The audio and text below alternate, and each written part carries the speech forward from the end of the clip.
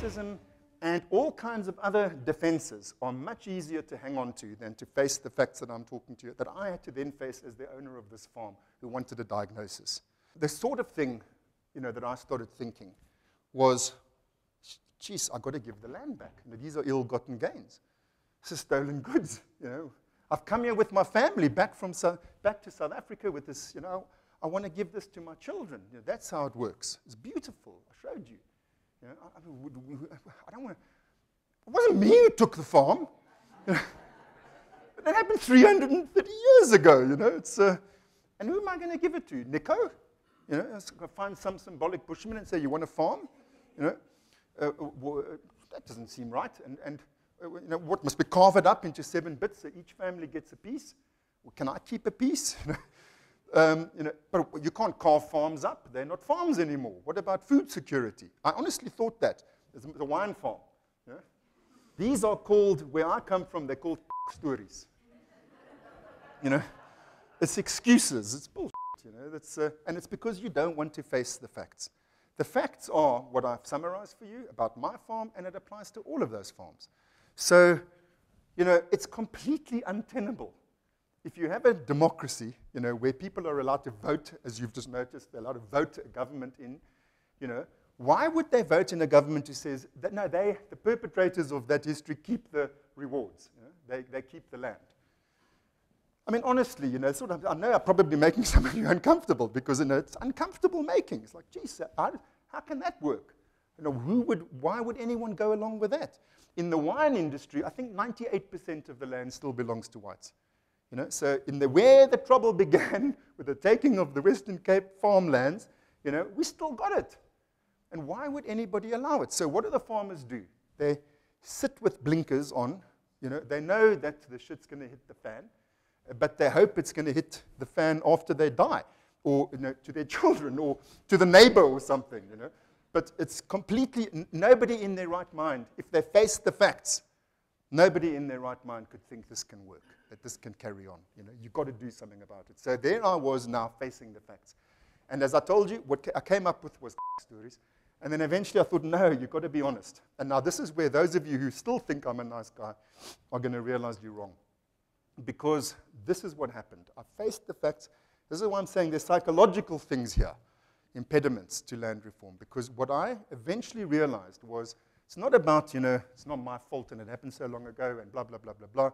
It was very clear. We wanted a diagnosis. We got a diagnosis. It's all about who owns the land. And this is why we're in the sick situation that I described for you. And the solution is you've got to give the land back. That's the ethical thing to do. And I don't want to. That was what I realized. There's nothing about anything else, but I don't want to. I want to give it to my children. So even though we collectively had been through this process, I mean, you know how ashamed I now felt and guilty and awful when you face the facts. That's what you should feel, rather than I hope it happens to my children or to the neighbor. It's like, geez, this is something I've really got to face. And what's central to it is my own bloody self-interest, that I have to face that. I'm not this good guy coming back. This is what the real truth was. That's I want to keep the ill-gotten gains and not look bad, not feel bad. But now I felt bad. And I still wanted to keep the farm. So now that's what I had to go and talk to the farm workers about. Now what are we going to do?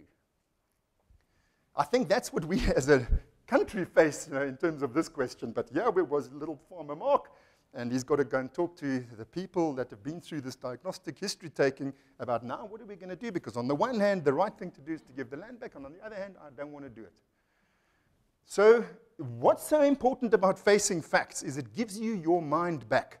If you exclude half the evidence because you don't like it, it's still there, and it's going to have consequences. So now we're facing the facts, warts and all, and when you get your mind back, you can find solutions. And that's the single most important thing I want to say to you, is that if you face the facts, you can find solutions. If you don't face the facts, you're going to get bitten in the ass. That's my business science philosophy. So I said, the farm workers and I discussed this, and they didn't find it so hard to understand that I didn't want to give the land back. It's not nice, but it's understandable. So what else are we going to do? Because it's not right, So the solution we came up with was, and I really need to end, with the solution we came up. Oh, we built a museum. That's not the solution we came up with. Yes, the museum that tells the story of really what happened on my farm. And there's the plaques remembering each and every slave by name, because we did a piece of research to identify the slave. More than 200 souls built my farm. And you know how you find who they were? In wills, because they're left to your children. And in mortgage bonds. You could borrow against your slaves. That's where they get recorded, who they were, how old they were, where they're from. Yeah, anyway, so our aim was not to record history, it was to change it. And so what did we do? This is Nico, this is a young me, and there's my forest. My forest. You sort of feel a bit differently about it once you face the facts.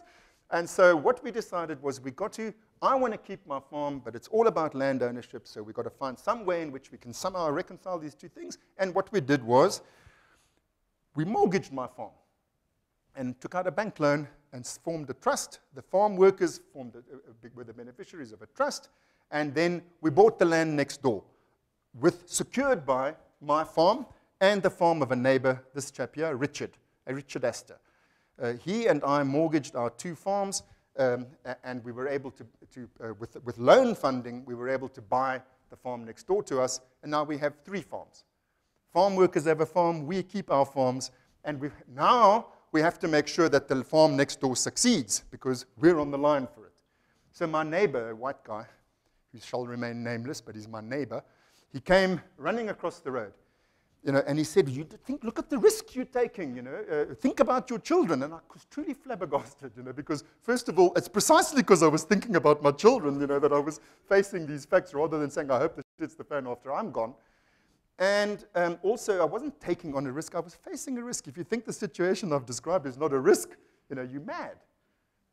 So it was acknowledging a risk and managing a risk. But now I had to make sure that farm succeeded. So that's a realistic basis for skills transfer. So we formed a partnership. At that point, we formed a 3-way partnership, each of us holding 33% of the company that farms these 3 farms together, and each of us has a piece of land that is farmed, leased to the company, and farmed collectively. So we farm 1 farm, making 1 range of wines, and we each get we each own 1/3 of it, we each own 1/3 of the land. And by the way, the farm next door is every bit as beautiful and as historic as mine and Richard's farms.